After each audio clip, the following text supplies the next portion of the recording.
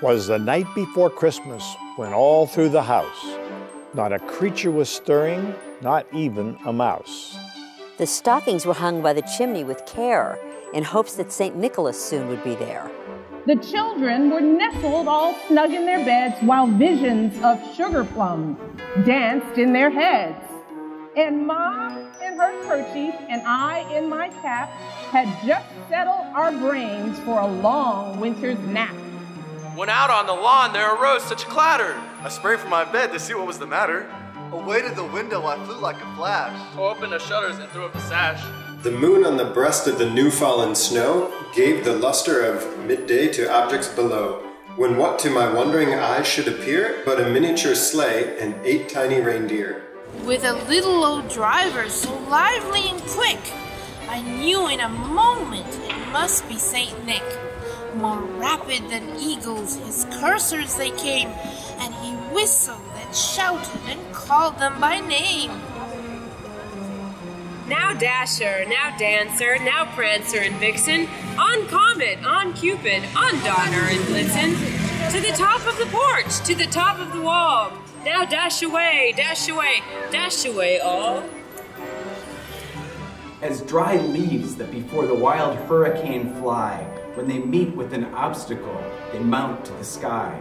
So up to the housetop the coursers they flew, with a sleigh full of toys, and this guy, St. Nicholas, too.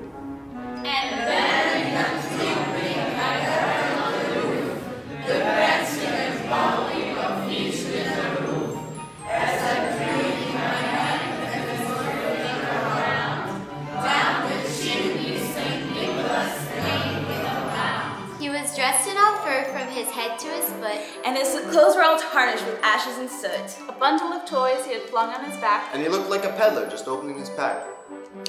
His eyes, how they twinkled. His dimples, how merry. His cheeks were like roses, his nose like a cherry. His droll little mouth was drawn up like a bow. And the beard on his chin was as white as the snow.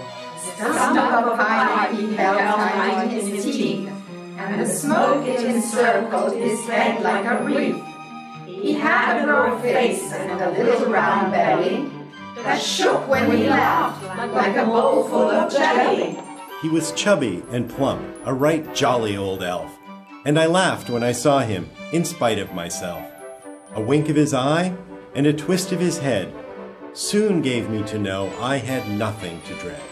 He spoke not a word, but straight to his work, and filled all the stockings and turned with a jerk. And laying his finger aside of his nose and giving a nod up the chimney, he rose.